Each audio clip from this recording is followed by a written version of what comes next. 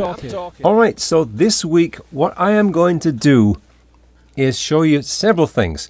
The first thing is how you can set up a default template for when you open Mixcraft. Okay, the second thing is programming the MIDI interface with a surface or a keyboard.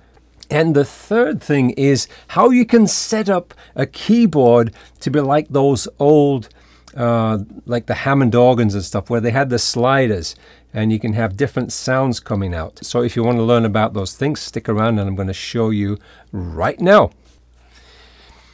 What I'm going to do today, folks, is something unscripted, and I'm going to show you how this keyboard can interface with Mixcraft. And as we get into this, I'll show you how you can set up a template where you could have your any of these sliders or the buttons to be active as soon as you open a new project in Mixcraft. Let's try this. I'm going to fire up Mixcraft here, and if I just go in and take just a basic project with no particular settings. So what we have here is it's just a master track. There's no additional tracks. I'm just going to right click on that, say insert track. If I insert a virtual instrument track, before I do that, let me just show you. I have this keyboard connected. It says it's got the lights on and everything. It's connected to the computer.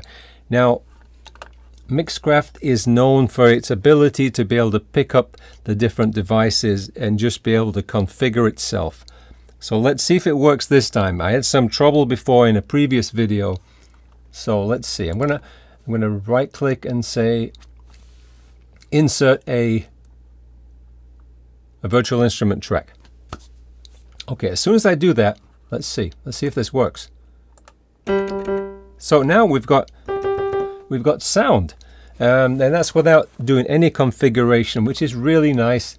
And I can click on the virtual instruments here. The one that I like the best in Mixcraft for a keyboard is the pianissimo. And if you click on VST instruments, we go down here. Oh, I'm sorry, picked the wrong one. All right.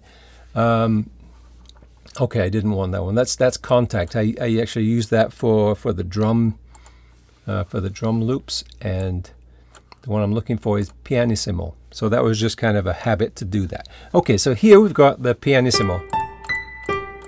And this has got nice, it's got a nice sounding piano, and you got nice parameters here. You can adjust the piano sounds, and I mean the hammer sounds, like if you increase that, you can hear that now. And so it's just a nice piano that I like the sound of in Mixcraft. So once that's set, we're all good. Now, what I wanted to show you was how you can set these faders, or these sliders, and the knobs and the buttons to be able to use inside of Mixcraft. Now, one really useful feature is to have all these record buttons. So if you're recording something and you want to play back, you can just use the buttons on the keyboard here. So let me just show you how to do that. So what you do is you go up here where it says MIDI, click on that button, and then you notice here what it's showing here. It's got all these purple areas that each one of these can be programmed. Now this one, this seems to remember also the last time you did something like I clicked on this before and set up this this slider here. I believe this is this slider number 1, and this is going to be for this first track. Let me just show you how this is done. I click on that track, and it's, in this case, it turns blue, and then what I do is I pick the knob or the slider or the button that I want to use for that particular thing that I clicked. So I'm going to slide up and down on this slider here, which actually says master, which makes a whole lot of sense. All right, so now if I just click on MIDI again to accept that, what will happen is, let's see, you see that that's going to move up and down as I move the slider. Perfect. And I believe this number 1, the pianissimo, this is also, that was all already preset previously. So now if I save this as my, let's say I want to save this as my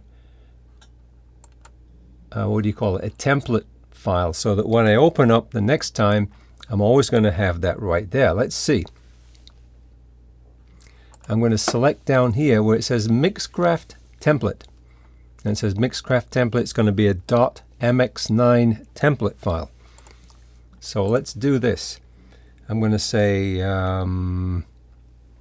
what shall we call this? Let's call it a pianissimo template. Okay, save it. Then what I'm going to do is I'm going to exit and come back in. Let's try that. Would you like to save changes? No, let's see if it saves the changes, shall we, in that template file. So I'm going to open up Mixcraft again. Alright, so I just found something out about Mixcraft, and that is that if you want to set the default projects, there is, if you go to File, you can go down to Set New Project Defaults, and what that will do is bring up this little screen. Now, I originally had this screen, and that was showing when I open up Mixcraft. Now, apparently, I must have clicked on this where it says Show for New Projects, and that disappeared. So anyway, I'm happy that I've found that. So now that I've created a project, what do you call it, a template file, if I want to, instead of selecting how many tracks, how many new tracks, audio tracks, instrument tracks, and all those things, I can go down here to Load Template, and I can browse for the one that I just created, which is a Pianissimo MX9 template. Click on that one, open, and then what that's going to do is load that when we open up Mixcraft again. So let's see if that really works. Okay, so I'm going to click OK. All right, and then I'm going to just close this, and let's see if this is going to come up. So I'm going to click on Mixcraft again, and let's see if it goes in and does what it should. Okay, so here we go. All right, so now we've got the Pianissimo preloaded, and we've got the master track here, which is what we had. And let's see if the sliders work. So I'm going to move up and down. It's working. All right, and then also the master. So I've got two sliders there. Perfect. So now the issue I have is, I'm going to show you that in a minute, but what I want to do is just go through some other useful features which are right here. If I want to, I guess you call these the transport buttons here. If I want to set those, this Novation Launch Key 49 keyboard has some of those kind of buttons over here.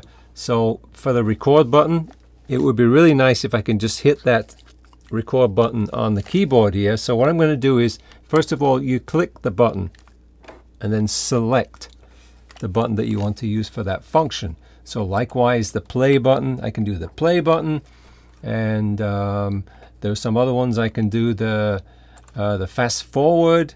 I can do the fast forward and the fast rewind, and I could assign some of those other ones too. And then once, if I do this now, if I go back to the MIDI, click on that one again. Now what should happen is if I want to start recording, I can go back to the beginning, and I just hit the button here. It says you do not currently have anything armed. So it actually prevented doing that. So let's see if I wanted to arm this with the launch key. Okay, so I've got, let's see if that's going to be actually, okay, so it's picking up sound. That's good. If I put the headphones on, I can hear it. All right, so that's armed and ready. Now if I hit that button again, I just hit the button on the keyboard, and there we go, and I can start playing.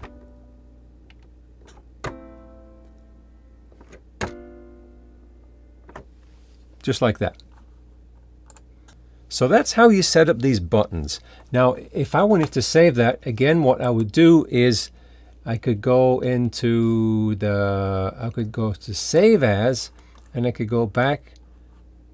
Let's find all the templates, and I could go back to this one and do a save again. And it's going to say, do you want to replace the existing file? I'm going to say yes. So that's how you set up Mixcraft with your preferences. So now let me show you the big deal. Let me show you the problem here.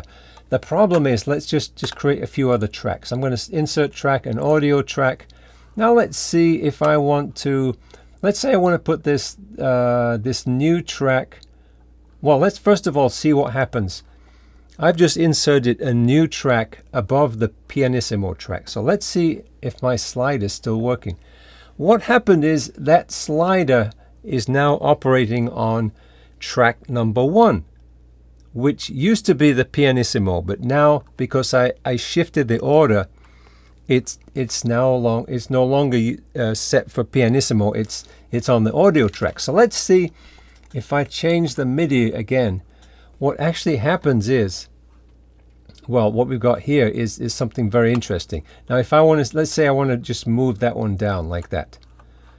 And then let's say I want to move it down again below this one. We're going to see some rearranging of these functions. So I'm going to put the master track over here. So the master track is now,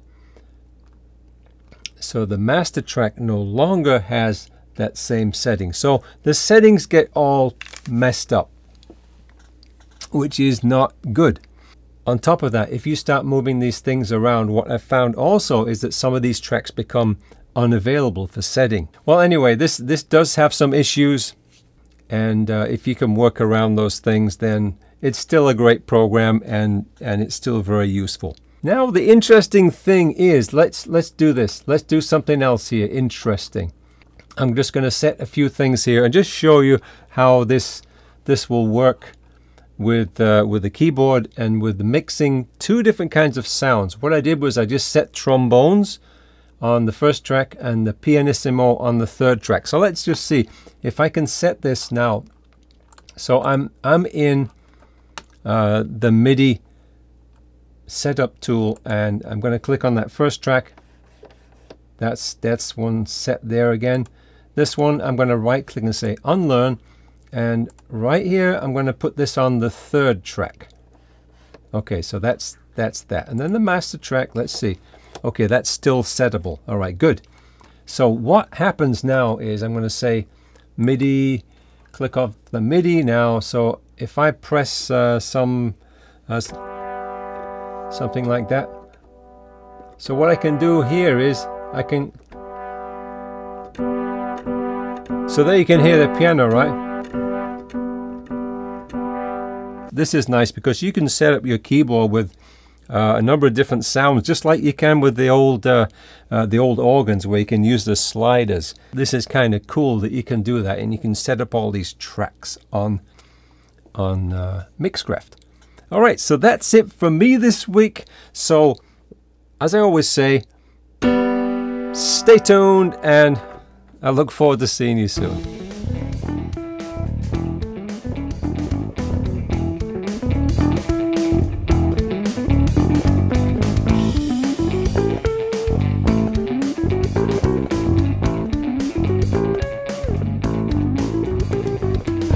Talking.